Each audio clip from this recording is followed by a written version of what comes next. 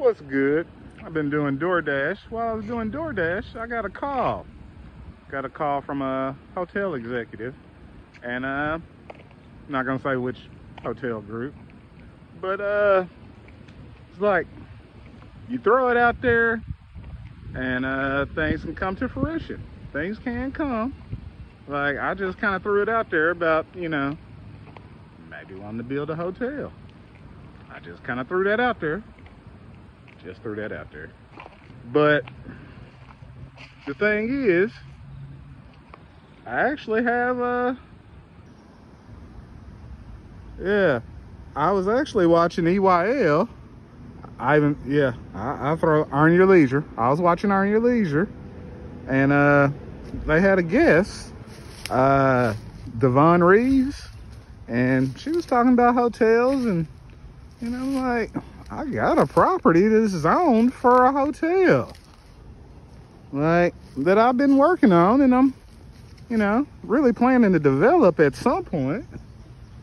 But she ain't who I contacted. If you're interested in building a hotel, just watch the podcast and then do your research. I don't know. But yeah, so I did a little research and ran across, a guy, and shot him an email.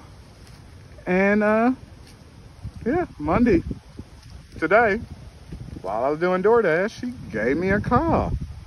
And I thought it was a DoorDash customer. I was half like, huh? What? Huh? But then, when I found out who it was, I didn't even have like an elevator pitch ready. Went straight elevator pitch, like I can't even shoot it to you now how I shot it to him. But I summed everything up real quick. Well, actually I can. I was like, well, I guess he asked, like, how did I come across, him? I was like, I was watching the podcast, and, I heard, that, your hotel group offers incentives for African Americans, and I do have a property that, could be developed, into a hotel. I already looked at, your site plan layouts and everything, and really, you could fit 2 hotels over here. But, I'm just trying to start off with one. And, I'm trying to see, like, where to get started. I already own the property. Blah, blah, blah. It's 2.5 acres. I've been doing a little landscaping. But, I do have a property, like, right in the middle of the city. Like, right in the middle of the city. Like, the busiest street in town is right there.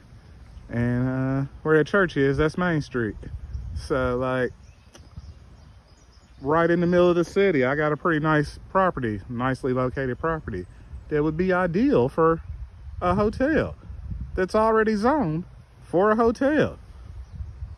So he shot me some numbers.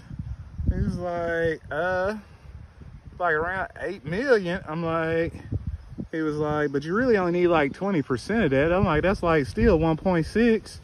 He was like, you can get investors. Like, don't nobody build no hotel by themselves. It's not like Mr. Marriott back in the day. He was like, but the thing was, he sounded pretty confident. Once, I told him what I was doing and what I had going on. So, we gonna see.